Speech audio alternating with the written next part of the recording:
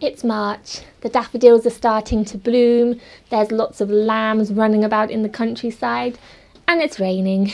But for me, March is the time when the growing year really gets into full swing.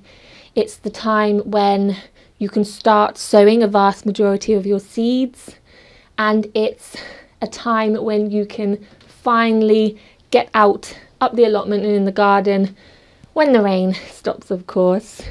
But I just want to say congratulations to all of you who have managed to resist the urge to sow any seeds too early.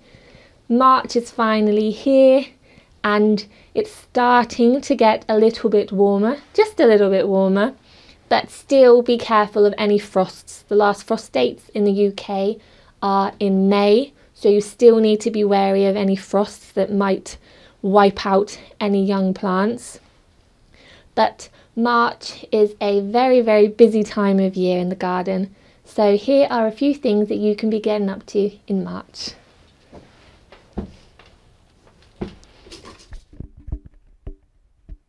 You can start sowing these seeds in the greenhouse or on a windowsill inside the house.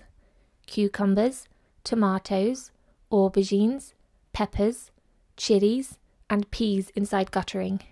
You can also sow herbs such as basil, chives, parsley, fennel and coriander. Outside and under cloches you can directly sow carrots, beetroot, broad beans, cauliflower, cabbage, Brussels sprouts, spinach, leeks, lettuce, rocket, coriander, radish, turnips, peas, kale, parsnip, kohlrabi and Swiss chard. Now is the time to plant out asparagus, Jerusalem artichokes and onion sets. Early varieties of potatoes can also be planted out now. We tend to stick to the old gardener's rule of planting them out on Good Friday, once the chits are roughly an inch in length and a beautiful dark purple colour. Place strawberry plants in the greenhouse or cover outside plants with cloches to get a nice early crop.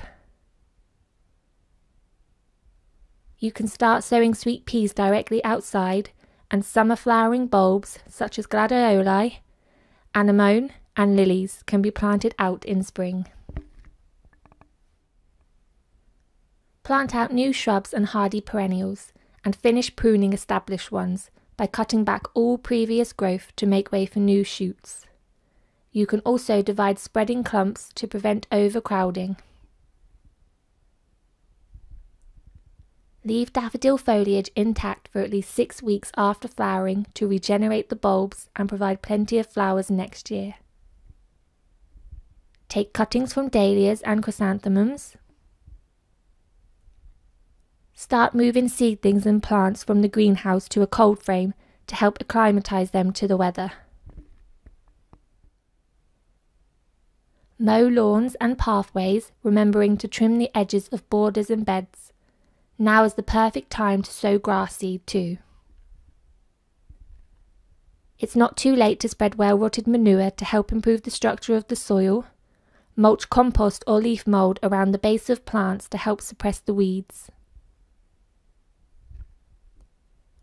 Repair netting, clean tools and build a compost bin out of pallets ready for the year ahead. And don't forget about the wildlife by putting up bird houses, bee hotels and make a pond. They will all reward you later on in the year.